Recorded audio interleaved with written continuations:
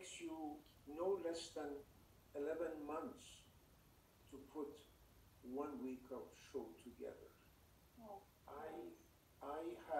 I was blessed to have films from 6 very important distributors worldwide about the Iranian films.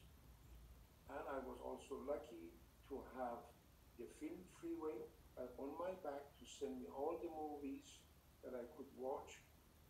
We had, according to the Film Freeway, we had to watch 274 feature films, plus all the other films from the distributors, which is about more than 40, just over 300 to choose 11 feature films.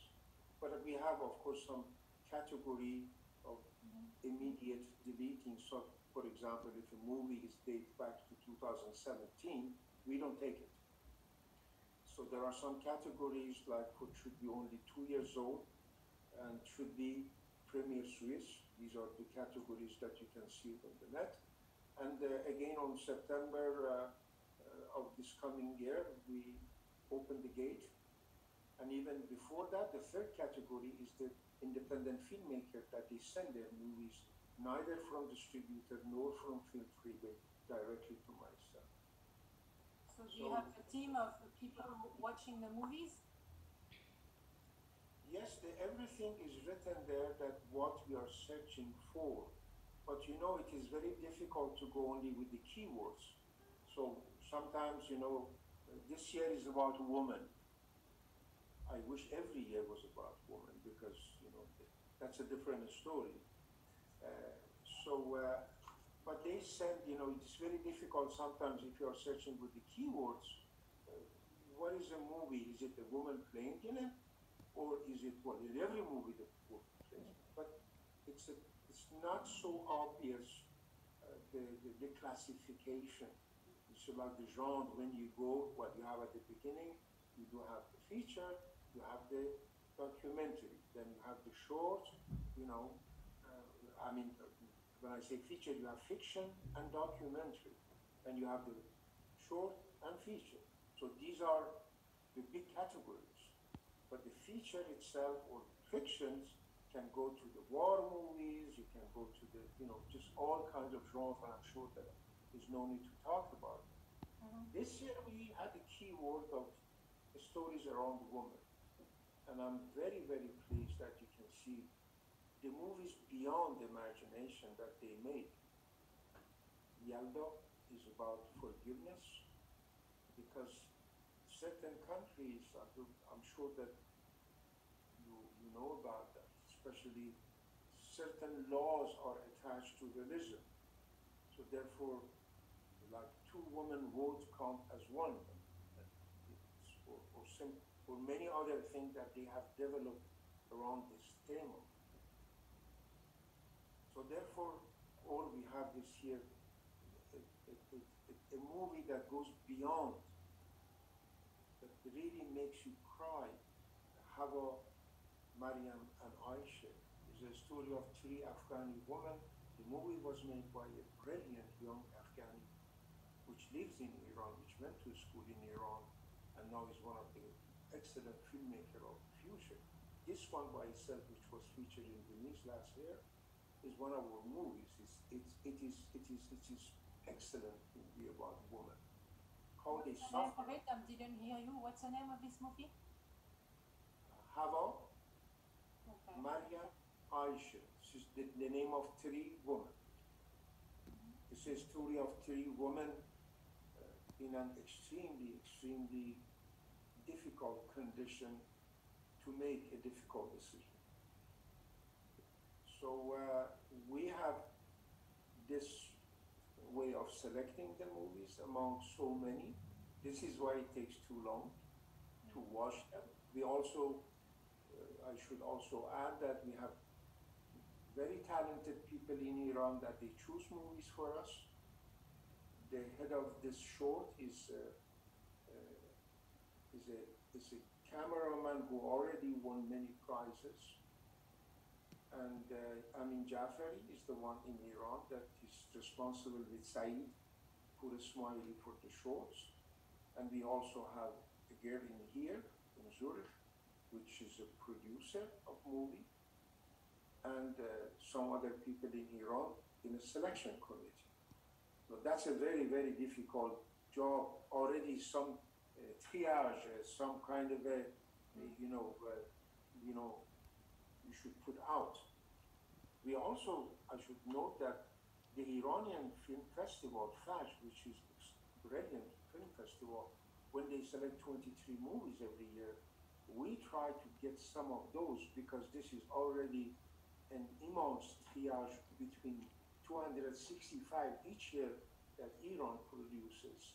So they select 23 out of that. And our goal is to go to their panier, to their basket of those 23 to choose. That's what, yeah. So if people don't have time to watch all of the 11 feature films, can you name a few that we should watch, that we should not miss? I know you like them all, but let's say we have time only for one. Which one should it be? What do you think? Silhouette. It's a documentary film that I should not like it, but I love it. The reason is simple. This movie is about a family who also, like myself, like yourself, are déracinés. Their root is out. They put their life in a suitcase, which that suitcase, I mean symbolically, a dream case. And they move to another country, like all of us. But the laws of the country, from one to another, between these 193 official members of the United Nations, there is nothing in common. Some people, they accept you as a citizen, not just residents, by soil, such as France, I suppose, such as United States. When you are born there, you are French or you are American. Some countries, such as Switzerland, you have to be here 12 years. And if you are a good citizen, then they may kindly tell you that you can be. No, you can apply.